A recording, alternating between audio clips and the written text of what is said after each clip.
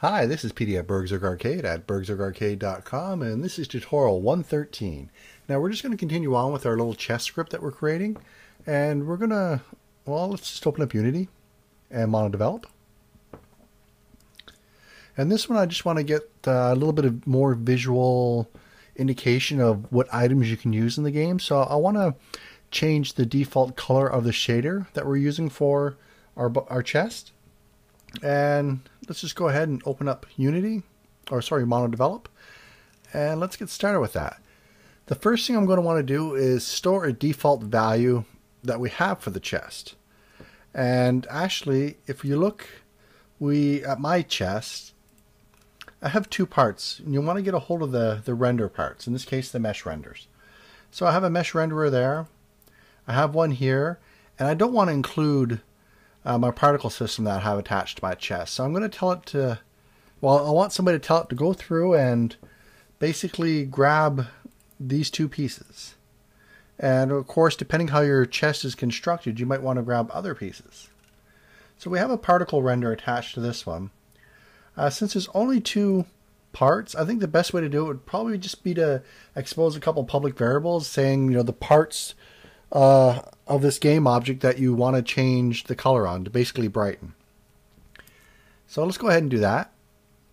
I'm going to come down right above the state, and I'm going to create an array of game objects. So public game object, and don't forget the double braces for the to denote an array, and I'll just call it parts. Now, I'm going to want to be able to store the default values that we have set for the main color property. Sometimes I go in even after an object's created and I'll decide, I don't quite like this color, and I'll play around with it and maybe change it to a color I actually do like. Since I'm going to be changing this in-game, I'm going to want a way to be able to change it back to whatever it was before I gave it its basic highlight color. So let's make an array for that too. So I'll say public, and this is going to be an array of color. And I'm just going to call this, actually this is going to be private. We don't need to expose this. And I'm just going to call it default colors. I'm not going to be using my update in this script, so I'm just going to get rid of it. Of course, every time I say that in the next tutorial, I find a reason to use it. But we'll just go into the start. And let's go ahead and basically store all those default parts now. So I'm going to say if parts dot length is greater than 0. Then we're going to iterate through each of them, storing the parts, or storing their color in the proper index. So we'll say int CNT for a basic counter is equal to 0 as long as CNT is less than their default colors, and we're going to have to define that. So we'll say CNT plus plus. This is actually supposed to be dot length, and let's go ahead and define that now. So we're going to say default colors dot length is equal to parts dot length, and then we store it. So default colors and the index is going to be equal to parts and the index of the part dot renderer dot sorry, bit of a frog in my throat there, material, and we're going to get color. And the color we're going to get is the main color, which is underscore capital CLOR. And there we go, we have it stored. Now let's go down and create a new function. I'll put it down here, I'll make it private. It's not going to return anything, so that'll be void, and I'm just going to call it glow. Or highlight. Highlight sounds better. Now it will accept a property, and it will be a Boolean property, and I'll just call that property glow. Now basically all we want to do is check to see if glow is equal to true. If not, then it must be false.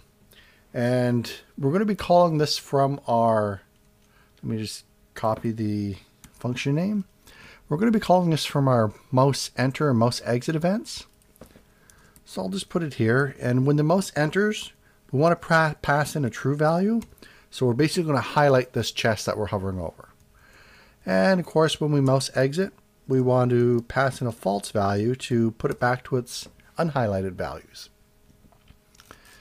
So let's cut this little piece of code that we typed up here, because what we need down here is almost the exact same thing. I'll paste it in, and then in Model Develop, just highlight it all and hit Tab to indent it. And basically the same thing. We're going to check to make sure that the part length is greater than 0. We're going to iterate through all of the default colors. And instead of assigning it to default, what we're going to say is take that part and we're going to set the color now instead of get the color. And we're going to be setting the main color. And we're going to want to set some sort of highlight color. Now you can go up top and define some sort of highlight color, or even multiple highlight colors. So maybe you're going to do red for, the chest is locked and unable to open. Maybe yellow, it's available to open. Go ahead. You could create several different values for this color here. For right now, I just basically want to show which one's highlighted. So I'm just going to use one of the default colors. And let's do yellow. It's bright, but it's going to change the color of my chest. And I'm going to do the exact same thing down here in the else block. Except now, instead of setting it to yellow, and I actually be better off just cut and pasting this one up here.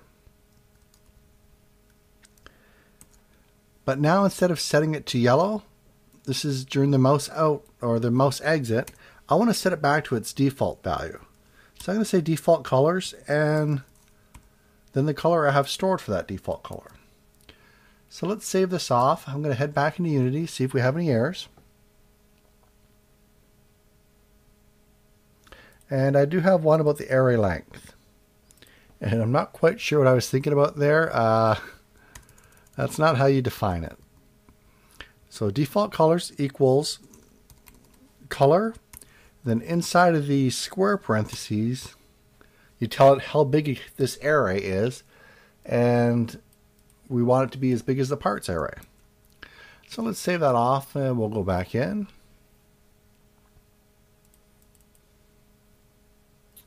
Don't forget your new keyword. Oh, it is 3 in the morning. All right, so there we go. We got that done. I'm going to select my chest. And right here, part size. I'm just going to switch that to a 2. I guess I don't really need my state to be public anymore, so I can hide that. But I'm going to drop part 1 in, part 2 in. We'll hit play. And when I mouse over now, you see basically my blue turns green. It adds a yellow tint, a very strong yellow tint to my chest. So it's a nice way to make stuff really pop out. So if I were to go ahead and duplicate this chest, let's duplicate it a few times, and we'll just move them around a bit. And we'll move this one over here. Of course, we'll move one back and over a little bit. And we'll leave that one in the original spot. So if you ever want to know what chest you're over, this is a great visual way to tell. Now right now we don't have any code in place to make sure that they can only have one chest open at a time. And since it's going to be spawning items and I want basically one window to open up for all the items in a chest that you have availability, that you have the ability to pick from, I only want one chest open at a time. So we'll just close them, and I'm going to delete all those extra chests. And since we have a little bit more time left, I also wanted to add a particle effect to my chest, so when it's opened, I turn this particle on, or this particle emitter on. So let's go into MonoDevelop, and I'll just come right up to the top under the audio clips, and I'll just make a public game object. And I'm just going to call mine particle effect. Well, I guess actually I think we have one called that, but not with the lowercase. And I'm going to cut and paste that variable into start. And I'm going to set its .active property to equal false at the start, just in case I accidentally add it to my chest, but I forgot to turn it off by default. And then I'll come down to on mouse enter right here. And right before the sound, I'll put the particle effect, except this time I'm going to set the active to true. And I'll want to come down to close, and I'll want to set it to false again when it's closed. So let's go back into Unity. No error, so we'll start it up. And now when I open it, whoops, I forgot to actually assign it to my chest. So it's right there. My particle effect will be right here. Another way is you could just actually search for it, but we'll just click make it so that we can add it up here. So let's open it up, and there we go. I got a nice chest of steaming poisonous gas or something, and let's close it. And one last touch before we go is, if you look at our, well, what I'm calling the loot chest, we know that our script is going to require a box collider and an audio source to work. And, well, mine needs the animations, yours may or may not. But we do know that we need a box collider for the mouse events to work and an audio source to play the sounds. So let's go ahead into MonoDevelop, and let's make sure that it adds those by default. So I'm going to go in, and in square brackets just say require component,